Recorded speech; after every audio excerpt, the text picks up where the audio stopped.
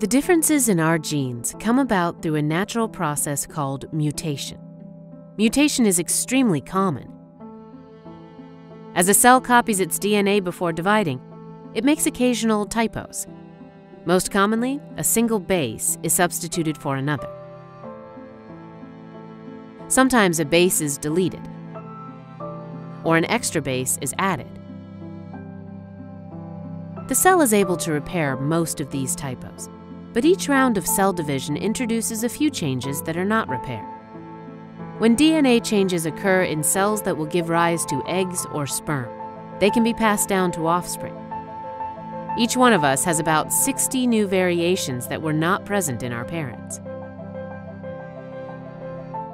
People commonly use the terms mutant and mutation to describe something undesirable or broken.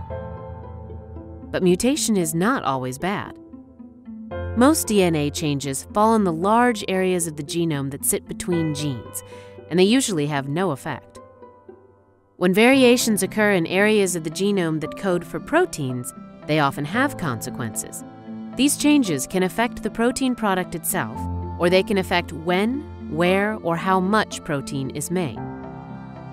Most of the time, mutation generates variations that are neither good nor bad. Just different.